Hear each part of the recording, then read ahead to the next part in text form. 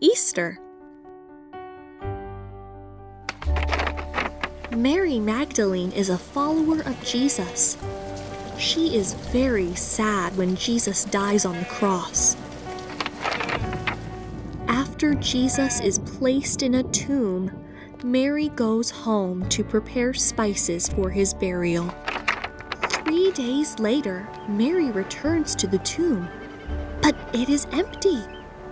She sees an angel. He says, "Jesus is not here. He is risen."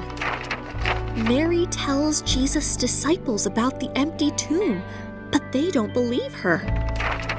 Mary goes back to the tomb crying. She hears someone say her name. She sees Jesus. Mary is so happy that Jesus is alive. Jesus appears to his disciples. He is risen.